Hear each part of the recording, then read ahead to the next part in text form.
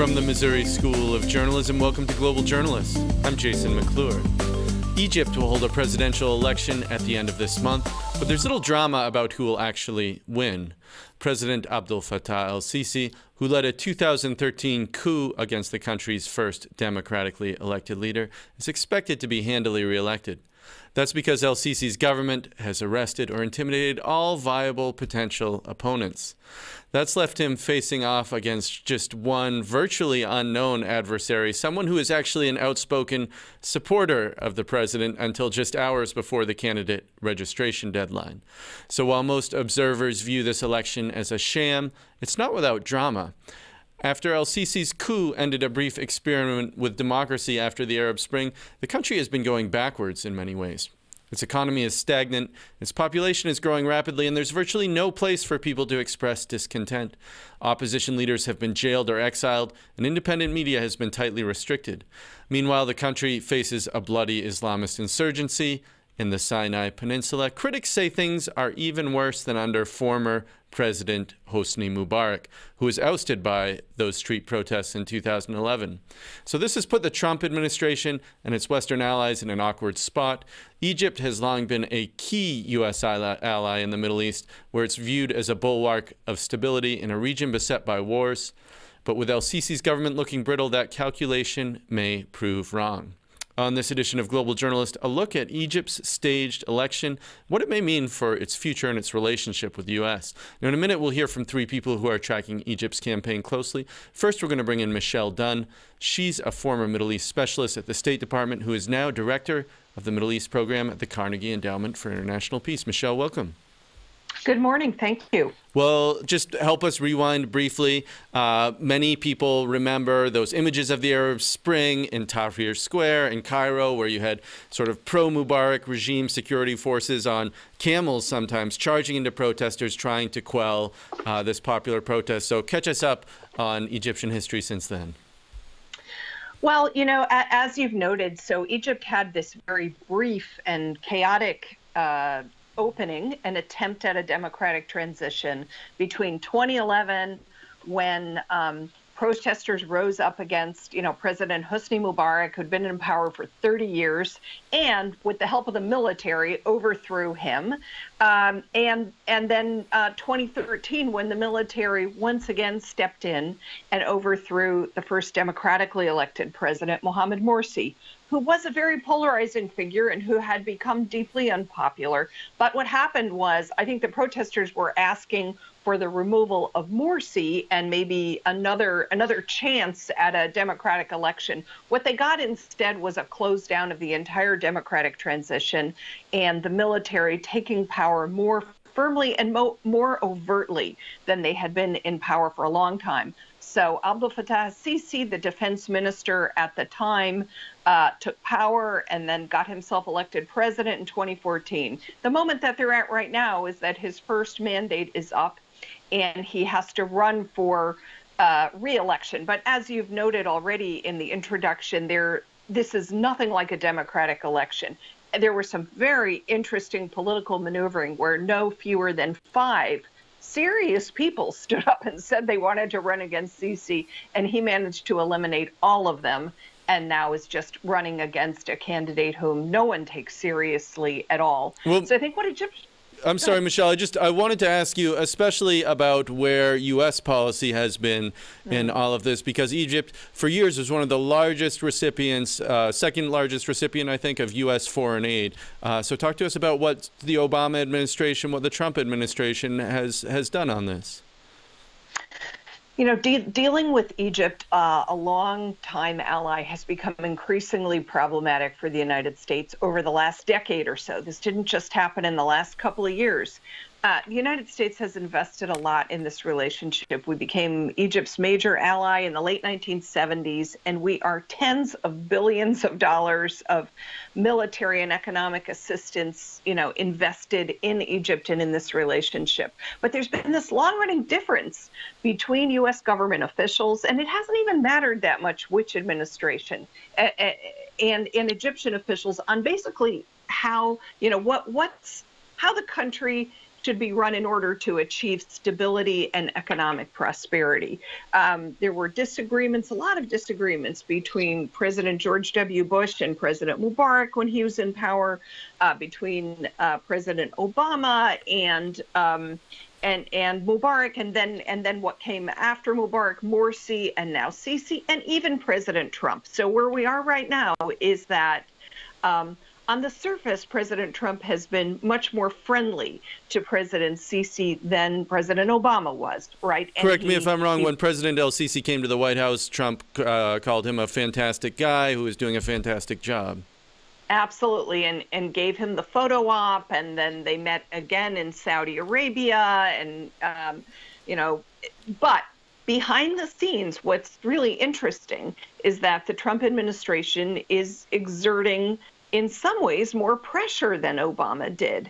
And this is partly driven by the Congress, that the U.S. Congress, which is the one that appropriates all these billions of dollars in aid, is playing an increasingly assertive role. So what's happening right now is that the Trump administration is withholding about 15% of the military aid from Egypt, saying it's not going to be released until Egypt meets certain conditions. I think we're going to speak to that more in just a few minutes, but one thing I wanted to ask you about is something that I know you've spoken out on in the past, and that is that a lot of U.S. assistance is military assistance, military hardware, grants to purchase military equipment, and some of that equipment has been used in human rights abuses, in sort of crackdowns on insurgencies in Egypt. Tell us what we know about that. Yeah, well, this is really problematic. So there's evidence and video and photographic evidence of several troubling things, and these are related to the Egyptian military campaign against the terrorist insurgency in the Sinai. It's also going on in other parts of the country, but the most intense part of it is in the Sinai. So, for example, video evidence emerged that Egyptian soldiers were carrying out extrajudicial killings, were actually capturing suspected terrorists, and then when there was an attack on Egyptian forces, pulling some of those people captured out of prison and staging their killings to make it look like, killing them and staging it as though it was a raid that they carried out against the perpetrators of attacks. And they were doing this using U.S. equipment and using U.S. vehicles. More recently, there's another big offensive against the terrorist insurgency, although it looks a little bit like it's more for show, as Sisi faces this new election and has to prove that he's acting seriously against terrorism. But it showed Egyptian military loading cluster munitions onto aircraft, and these seem to be cluster munitions that Egypt may have obtained from the United States long ago, more than 10 years ago, before the United States stopped selling such things. Well, that certainly seems quite problematic, especially since it's American tax dollars that are being used to fund some of these atrocities, essentially. But I'm sorry, Michelle, we're out of time. We're going to have to leave it there. Thanks so much for joining us this morning. You're welcome. A reminder that this is Global Journalist. On today's program, we're talking about the upcoming presidential election in Egypt, set for March 26th to the 28th, and what it means for a country where the military has reasserted control after the Arab Spring uprisings. To broaden our discussion, we're going to bring in three other guests. Joining us from London, Ontario, is Sarah Khorshid. She's an Egyptian freelance journalist who has written for Foreign Policy, The New York Times, and The Huffington Post. In Bremen, Germany, we're joined by Jonathan Moremi. He's a longtime journalist who's written for a number of outlets, including Egypt's Daily News. And in Santa Cruz, California, is Stephen Zunes. He's a professor of politics and international studies, and coordinator of the Middle East program at the University of San Francisco. Sarah Khorshid, let me start with you. There is this phenomenon of enforced disappearances that has been happening in Egypt for a couple of years now. I think one human rights group documented around 400 last year, just in the first 7 or 8 months, not counting people who are known to be dead. Talk to us about what seems to be happening. There are numerous instances and numerous reports, as you said, well documented by Human Rights Watch and Amnesty International, and reported by human rights activists in Egypt about the sudden and frequent disappearance of sometimes political activists, sometimes journalists, sometimes people who youth who don't have history and as political activists. They disappear sometimes for months. Some of them have not shown up for 2 years now.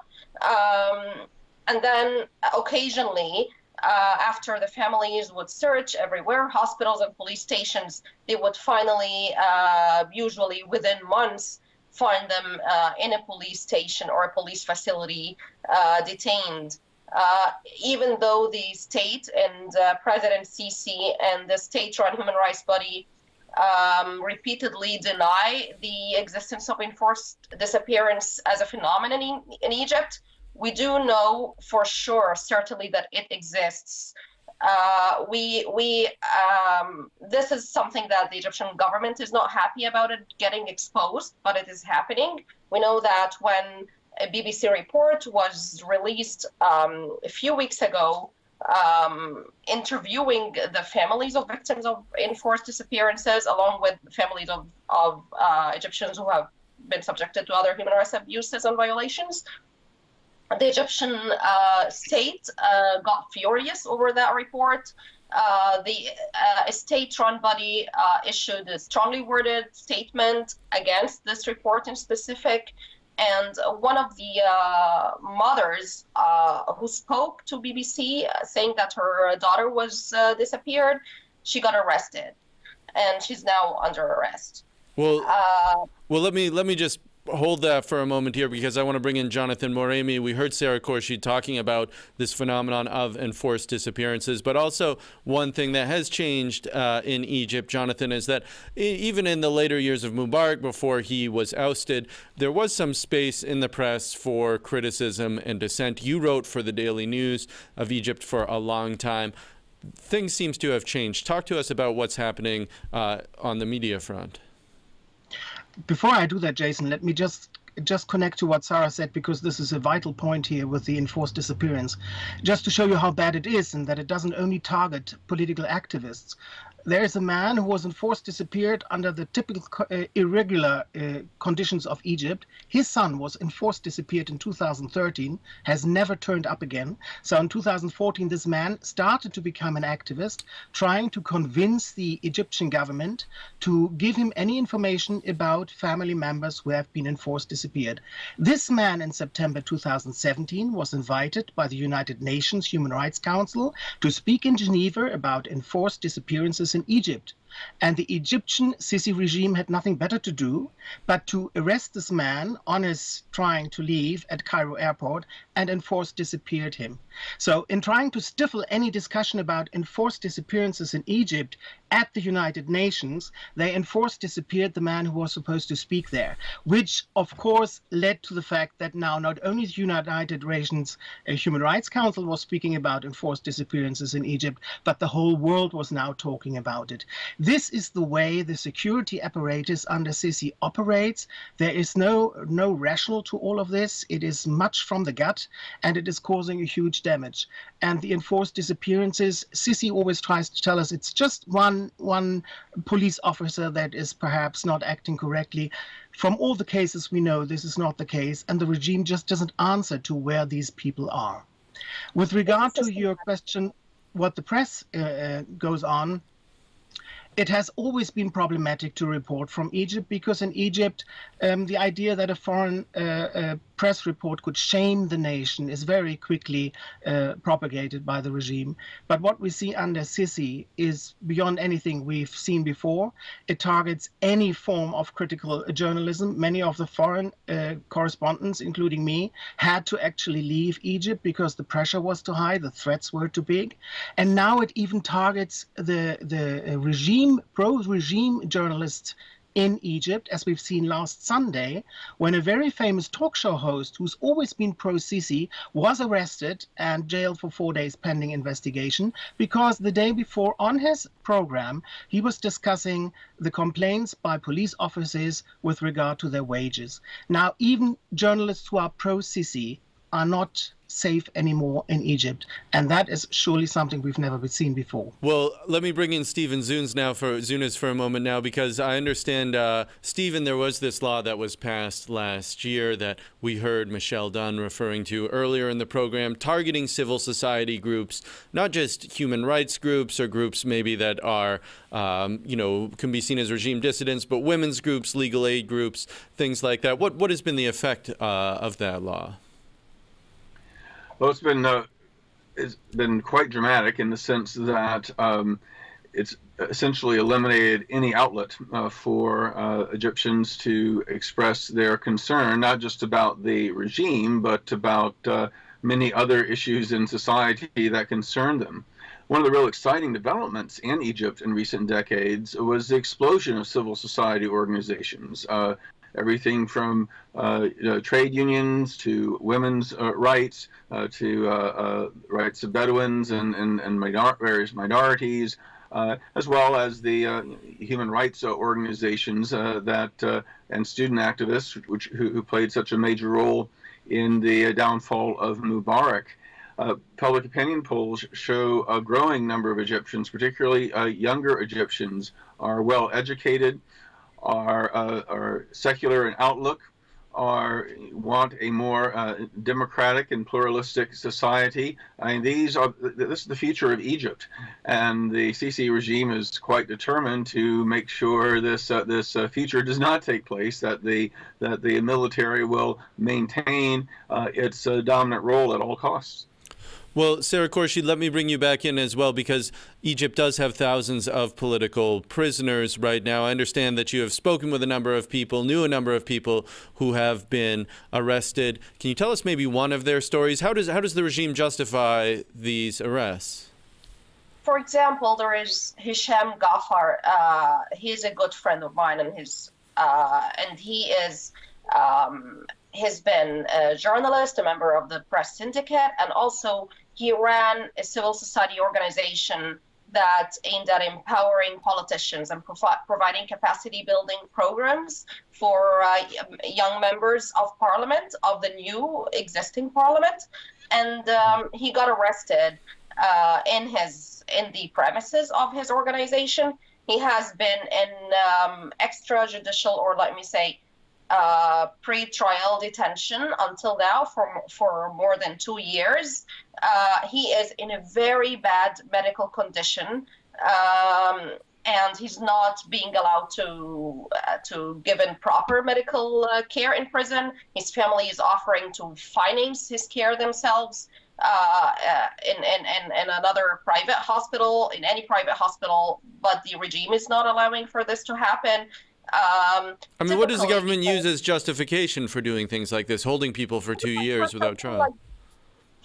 For a case like this, they typically accuse activists who work for civil society, accuse them of receiving foreign funding, this is tied to a point mentioned earlier now about anything that has to do with the outside world, with the foreign funding, foreign media, is framed as part of an international or of a global grand conspiracy against Egypt, a conspiracy that is supposedly meant to bring down the state. This is something that President Sisi himself has repeatedly and very openly spoken about, although he does receive military aid from the U.S. government, and he is in very good terms with the Israeli government.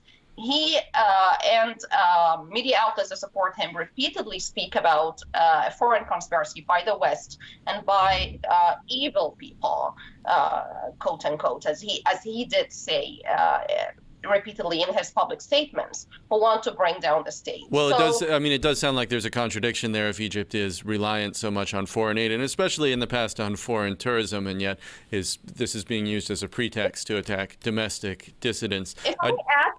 If I may add, please, also a typical pretext is terrorism. So, as was mentioned earlier, there are a lot of clearly secularist activists who are accused of being terrorists and who are in jail accordingly.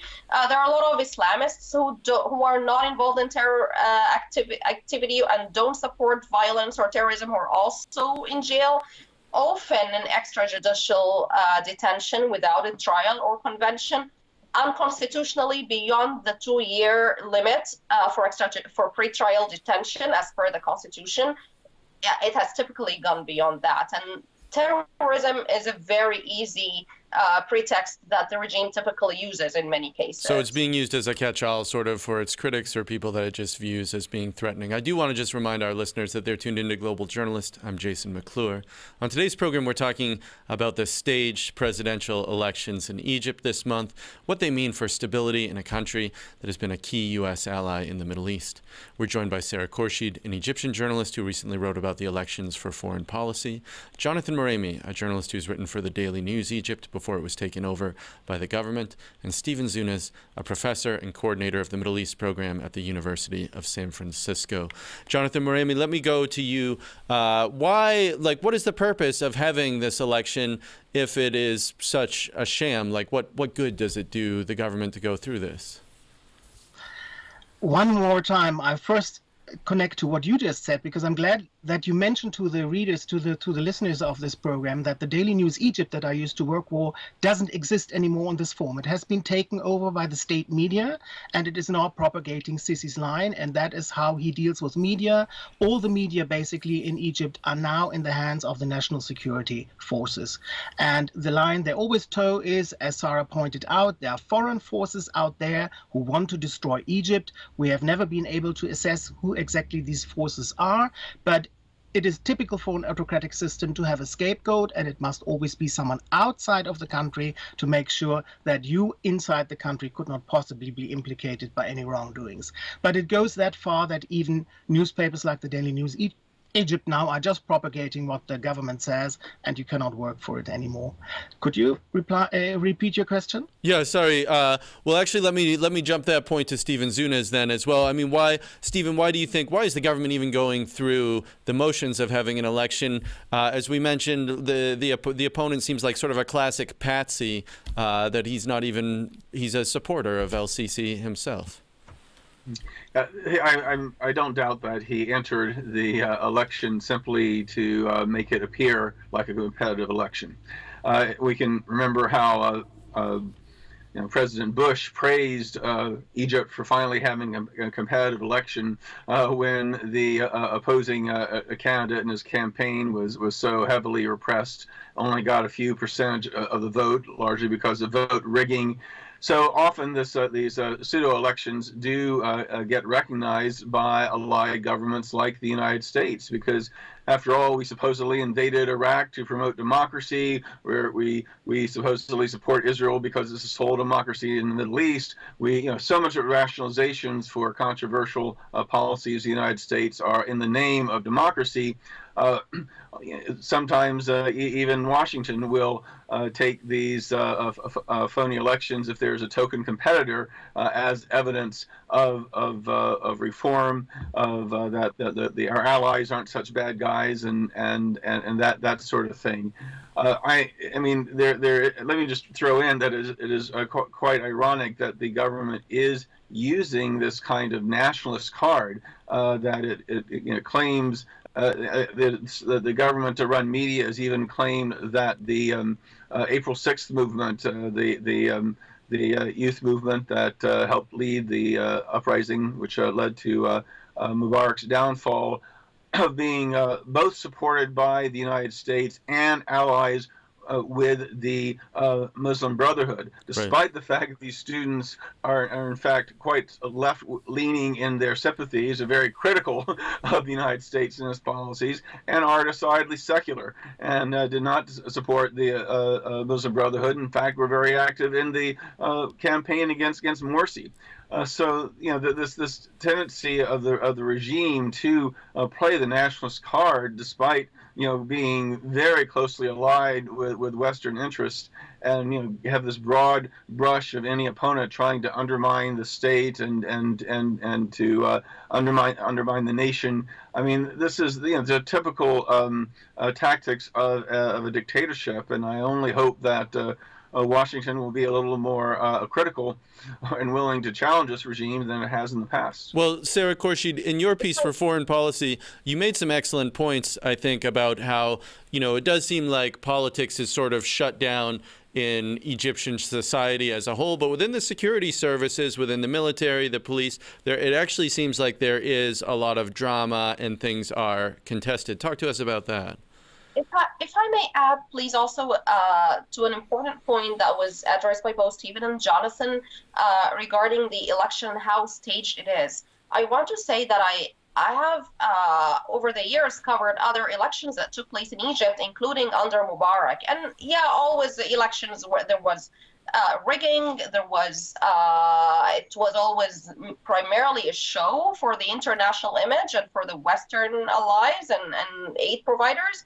But there is something very unique about this particular upcoming election, is that the fact that the regime is very open, is interestingly and in a funny way very open about how this election is only fake. Like, they are not trying to say that this is a real election. The other contester who is not being taken seriously, as Michelle said, was a supporter of Sisi, was an open supporter of Sisi's candidacy in this election just one day before he was forced to run, or he was pressured to run, because they said openly, we want to have somebody run. We want to have the appearance of election. We want to tell the world that there is an election in Egypt. This is something that is openly and repeatedly said in pro-Sisi media outlets. So they are not even trying to And I think hide. his opponent actually said that he didn't want to challenge or criticize el-Sissi in any ways, which is hard to do if you're an opposition candidate. But our time does grow short, Sarah. And so if you could just address some of these tensions. We have about 45 seconds left within the military, within the security establishment. What does that mean for the future after this election? Simply the former chief of staff of the Egyptian army and a member of the high-profile military council in Egypt, Sami Anan. He was arrested just for arguing that he is, just for announcing that he is running in the election against Sisi, or that he intends to run. Observers widely believe that he must have secured some kind of support from the security apparatuses before announcing that he would run, but which raises speculations about internal divisions between security apparatuses. But nonetheless, what seems is that Sisi's camp is currently more powerful and more able to enforce and to impose its will, because Anan got arrested by the military and is now detained in a military detention facility. But the fact that he came out, such a high-ranking general, came out and publicly challenged el-Sissi, as some others have as well, is indicative perhaps that things aren't all, the security services aren't all on the same page. Definitely, absolutely, well, yeah, because... I'm sorry, we're just out of time for this edition of Global Journalist, a production of the Reynolds Journalism Institute at the Missouri School of Journalism and KVIA Mid-Missouri Public Radio. Many thanks to Michelle Dunn, Sarah Khorshid, Jonathan Moremi, and Stephen Zunis. Our assistant producers this week are Taylor Campbell, Jonathan Mitchell, and Blythe Nebaker. Our supervising producer is Lauren Wortman. Jiwan Choi is visual editor. Aaron Hay is audio engineer. Travis McMillan is our director. For all of us at Global Journalist, I'm Jason McClure. Thanks for tuning in.